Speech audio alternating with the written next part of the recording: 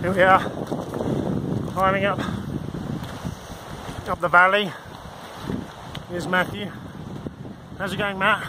Tiring. It's pretty fucking tiring, isn't it? Very hard. I went to the Salkantay pass.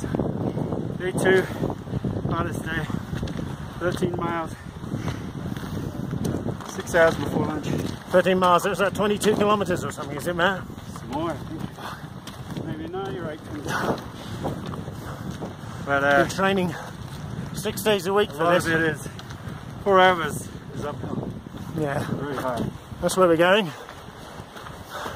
There's Jakob and Kristin leading the way. They're about 20 years old. So they're about 16, so that's how come they've got so much vim. Oh, look. So we got another bull on the path. This should be fun.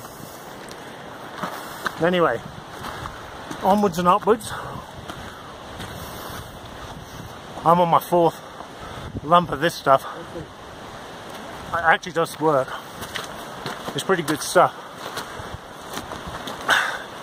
So we're probably only about